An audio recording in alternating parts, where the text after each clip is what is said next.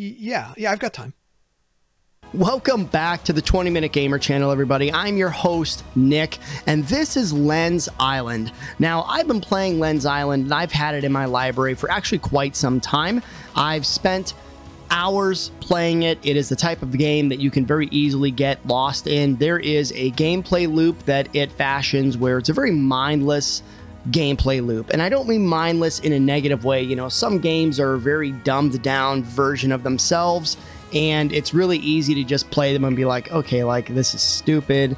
The gameplay loop is the same. It's boring. Well, Lens Island is not like that. There is a gameplay loop that is incredibly satisfying, and that is what keeps me coming back to it. Now, Lens has recently come across an update that I wanted to showcase here and kind of bring forward if it's not a game that you have heard of or if you haven't played it recently as well.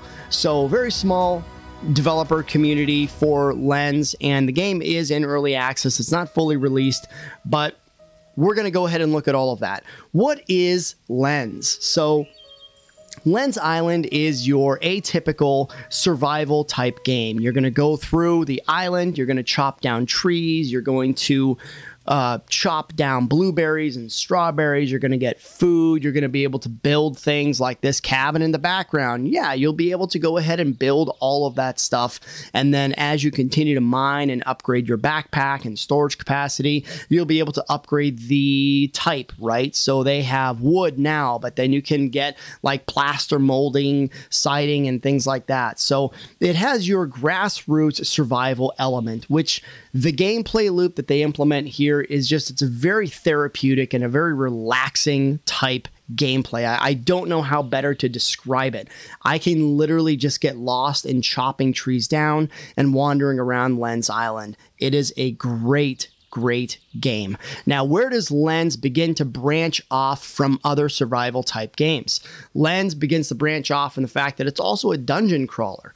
That's right. It has Diablo roots in it as well. Diablo, Sacred, Path of Exile, whatever type of dungeon crawler you want to try and compare it to, it has those roots as well. So there is a cave entrance, and in your survivability mode, there is a way for you to get a forge and trade with people and upgrade your items, get health potions and things like that. So Lens capitalizes on that survival aspect, as well as going through the dungeon mode and fighting hordes of creepy spiders and little goblin things, right? Whatever creatures they want to classify them as, you know, they're these crab-looking face hugger things like from Half-Life, right?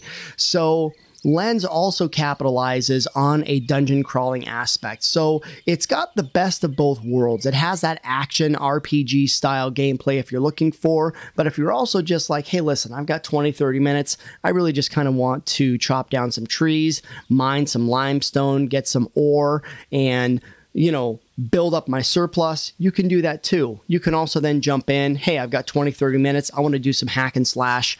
Let's get into it. Well, guess what? Lens has you covered there as well. So we're going to go ahead and just jump into the play game portion here and create our character in real time. World name, we'll just call it Greystone. I don't know why. I don't know why Greystone. It just came to my mind. Standard survival game, okay? Now, this is your character, Len. Len, how do you control him? WASD or mouse? I prefer mouse myself. I recommend you try both. You can change it in the options. You're not locked into choosing mouse over WASD. Controller support is coming. They've said that multiple times in their Discord, but it doesn't look like it's been released yet. So we're going to go ahead and hit next. Then, where is Len from? The Jarl Island, Zengard City, Acacia Plains, or the Garth Hinterlands. Now, all of these are basically just going to be your race or skin color or creed. Now, Jarl is going to be kind of your Anglo-Saxon white guy. Okay, Zengard City, a little bit darker. I imagine this could be kind of your Middle Eastern or maybe even Hispanic, Mexican cultures. Acacia Plains, here you're going to be maybe Middle Eastern, Africa. And then the Garth Hinterlands, this is probably going to be closer to your Well, I'm going to say the Garth hinterlands is one of two things. It's either pale skin enough where you can kind of capitalize on those more Asian societies, maybe a Japanese or Chinese fair skin societies, or with as pale as the skin is, I imagine you could also maybe say, hey, Irish, Scottish, maybe. Now, I'm going to go with the Jaro Islands just because myself personally, I fancy myself as just more of a plain skin white guy. So we're going to go and go with that. Masculine or feminine. Now, the only thing that's really going to change majorly is the jawline. I believe the hairstyles are transferable between masculine and feminine. I'm going to do masculine. Len does not wear shoes. You have two options, no and definitely not. So we're going to go with no, I guess. All right, so let's kind of pick some hair. I guess we'll do some brown hair there. We'll do that blue shirt. And I guess we'll do like some chinos, I guess. Let's do it. Let's jump into it. A really important aspect of Lens is that there's other villages that you can trade with. You can build farm. You can build farms. You can harvest blueberries, strawberries, flowers, whatever, and you go ahead and utilize all of that in your trading aspect. So it has that survivability element as well. But your once safe home was destroyed by the voids. The mysteries of darkness that drives them is yet to be uncovered. No one understands its power or where it came from. You are ferried to the forgotten island where the Lightstone Rush began, hoping to build a new life. All right, so here is Lens. So you just right click on the mouse. That's going to take your character wherever you want them to go. Left clicking is going to be your action sequence. And of course, the minute that you engage, it's going to go ahead and want to break this down for you. So each time you trigger a critical hit for more damage, you can deal more damage timing your hits instead of holding down to auto hit and basically clicking during a critical window. So I'll kind of go ahead and showcase that here. So you can see as I strike, a white ring appears. If I'm good, I should be able to click at the peak of that white ring and it will go ahead and offer my character a critical strike ability, which is just going to go ahead and do a little bit more damage. So I'll kind of showcase that here on the tree so you can see we're hitting for six damage each time we hit the tree. Now when we get that critical strike, we do add plus 2 extra, right? So and it's gonna be that way for everything. Admittedly, the sword is a little hard to track at times for me. You just kind of have to learn. Yeah, there you go. I had 3 in a row. I guess managing your backpack, we'll go ahead and look at that here as well. When you press tab, that goes ahead and pulls up your backpack. You have a couple of things. You have skills, you have construction, and then of course you have everything that's in your backpack, okay? So you have seeds, you have your food and farming, you have things that you've cooked, you have things you've caught, you have things that you've mined. So you can see we've already picked up 19 logs. We have plant fibers that we can utilize for like lashings on roofs and things like that. And you basically compile all of this into your backpack. So your backpack is with you all the time and it's just a rolling inventory, okay? Now you get other things like clay and coal and stone and limestone. These are all things that you can wind up mining and tearing apart with your axe. You can actually see here there's some glass. So we picked up some glass right there. You can see we picked up 2. And you'll see these glass bottles all along the beach. Yeah, it's probably it's not sanitary, but you know what? This is Lens Island, not our island. So look at these guys. What are they doing? What are you doing? Little hermit crabs? I'm hungry. Feed me. All right, so we have a couple of objectives that we want to do to get started. Constructing a house, placing a bed, build a workbench, explore the explore the map, and visit the mayor, okay? Now, there's a couple of things that you have to take into consideration as well. We have our sword or dagger, we have an axe, and then we also have a pickaxe. Now, each particular tool or weapon is specifically used for a specific task. I cannot use my axe to attack this ore, all right? It doesn't work that way. So I've got to use my pickaxe. So we'll go ahead and do that. And the forge option offers you the ability to increase the grade or quality of the tools or weapons that you use, okay? So you can get steel forged, iron forged, bronze forged. I know that there's been a few updates and I'm a little bit behind, but that's how it was before. So as you get your forge and as you mine and as you create new compounds, you have the ability of being able to actually smelt and upgrade the overall quality of your tools and weapons. I'm just going to go ahead and kind of punch through all this. And there is a map now, so we'll go ahead and hit this, explore the map. And what do we want to see? It looks like there's something over here they want us to look at, so we'll go ahead and head that way. Lens has just a great environment. I love the art. I love the music as well. They've done an absolutely amazing job with bringing this to life. Map updated. Oh my. Oh, there's some things there. All right. All right. Well, let's go check it out. Let's go look at it. Remember, of course, if you like what you see, if you want to keep seeing this type of content, please like, comment, subscribe. I know that we have a lot of games that we are continuing to push forward, and I am not opposed to locking in on one game. I'm also not opposed to showcasing a ton of random games as well. I want to be able to help you decide, is this the type of game I want to spend my money on, spend my time on, because that is what we are about. In this channel, we aren't necessarily just about locking in on one game, though I will do that and have done that. We are about finding games that, I guess, kind of build our library and give us something to enjoy in short periods of time. So it's not just about one game that is a 20-minute game. How many other types of games are out there that offer us this type of capacity? So all right, let's just kind of keep then we're going to get into our first little batch of combat here. Maybe what are we doing here? Is this where we need to be? This is where we need to be. Let's pick up this glass. The space bar jumps as well, so you've got that going for you. Use air rolls to jump over long distances. Run and jump forward after you've left the ground. Trigger a roll. Ha! How do we do that again?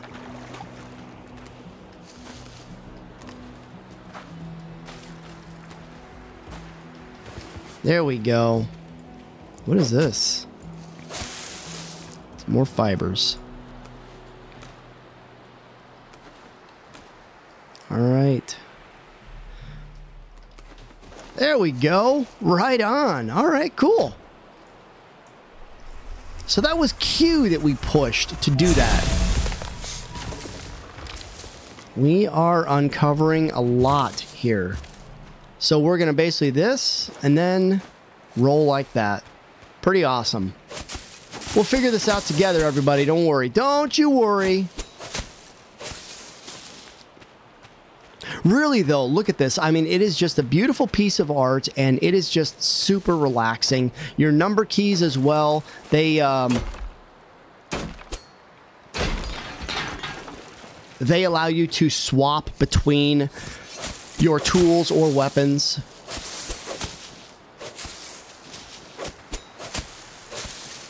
So we can just kind of keep doing that.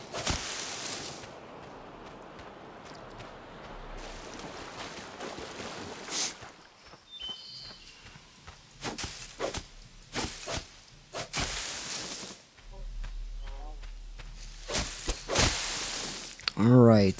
I feel like we want to go check out these multiple corners. So we're going to go ahead and keep doing that here. And then as far as constructing a house, it's not necessarily something I think that is that important. There are actually, believe it or not, plenty of buildings that are already pre-constructed that you should be able to take advantage of. And I highly recommend you do take advantage of them. Play around with them a little bit and add to them how you like, but they're a fine foundation. You know, not all of us are architecturally savvy, and some of us build houses that look like our kids drew them with crayons. That's me, actually. Seemingly, I've actually lost a lot of my artistic talent over the years, and I just kind of make do with what I have now. So let's see here. We can actually go ahead and repair this. We can't repair this. Let's go ahead and chop some more shit down. We need more wood. Get this.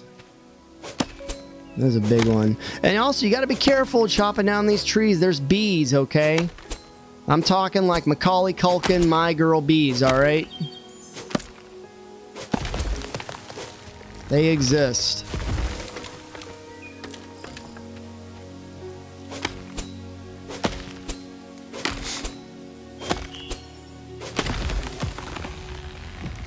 And I don't think that there's a way to see if there's bees.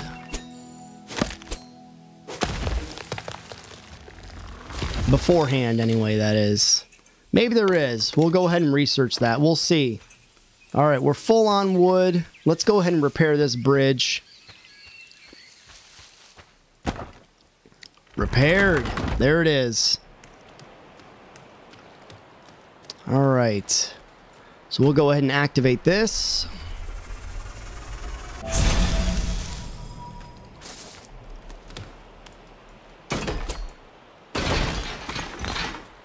I mean, what just a beautiful game. I still keep coming back to this game, and I am continually blown away by how beautiful it is. And it's developers like these that, you know, they build these types of games. These are who I want to support, you know, like...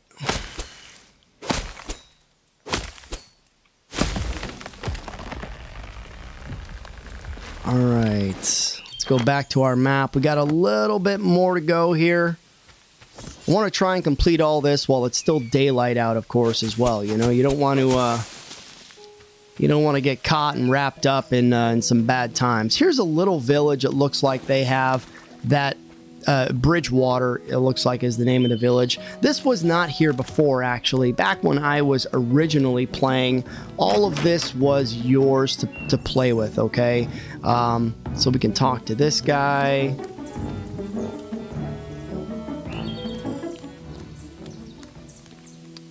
What do you got to offer? Hello, traveler. How can I help you? Well, I'm just passing through, thanks. What is this place? Well, this is Bridgewater. My name is Gerald. I'm the mayor of this corner of the world. If you're settling on the island, beware of the darkness that lurks beneath. Many travelers come to Bridgewater, but very few stay. Please donate any spare building supplies at the town notice board. We desperately need resources to rebuild and upgrade the town. If you help me build Bridgewater back up, I'll clear new plots of land for citizens to move in. Beautiful. Okay, so we can go here. And what do they need? They need... All right. So they need fiber, they need clay, they need stone, and they need wood. And these are all things that we can kind of help them bring in. So that's beautiful. That's really kind of cool. That was not there before.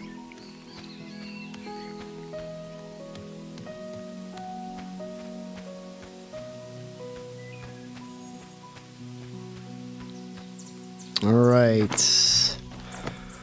We need to go north a little bit here.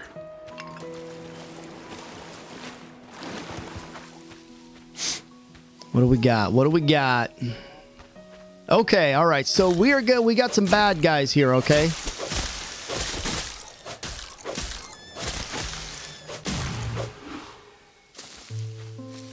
These are the bad guys.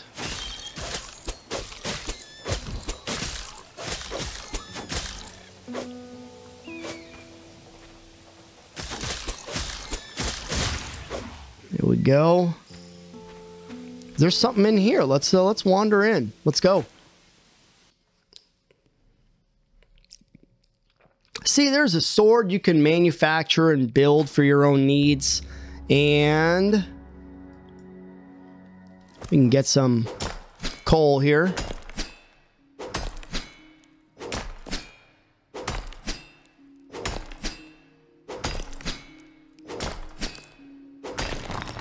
There we go.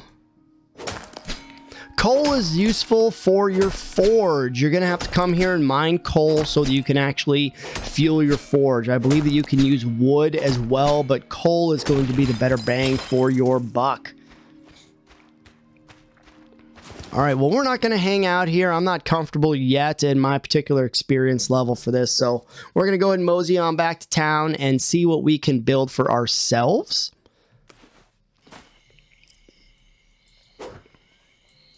All right. Go where we need to go. I feel like there's something here that's calling to us, maybe, no?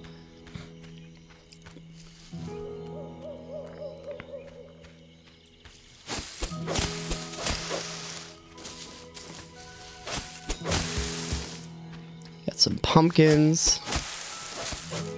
You got to get those, you got to get that timing right, you know? Like, that's the hardest part, is getting that timing right.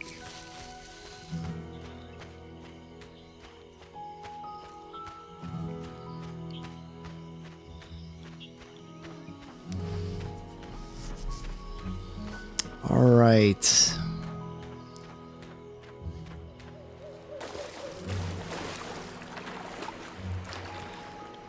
So right out of the gate, this probably isn't going to be a 20-minute game, in the capacity that we're still in the tutorial phase and we're coming up on about 23 minutes, minus my little introduction, probably about 5 minutes. So yeah, you know, we got a little bit of some time ahead of us before we can find ourselves in a comfortable enough place that I would say, hey, listen, we're ready to just kind of log on and do what we want to do. Right now, we're still kind of in that forced transitional mode of, hey, learn how to do this stuff, get comfortable with it, and then you can kind of enjoy the game, right? So right now, we're hitting that 20-minute mark, and you know, we got a little bit of time to go. So I think what I will do is I'm going to go ahead and break it here, but I think we'll come back. We'll make a second video, and we will just work on building things up a little bit. You know, let's take another 20 minutes and see, does this game just have a little bit more meat to its bones in regards to the tutorial. So we'll be back with it, though. I appreciate you all joining me on this game. Lens Island is what it's called again. I'll go ahead and link a copy of the Steam I'll go ahead and link a copy of the Steam location in the description as well. And I look forward to seeing you on the next one. So you stay safe out there, all right, everybody? Nick out.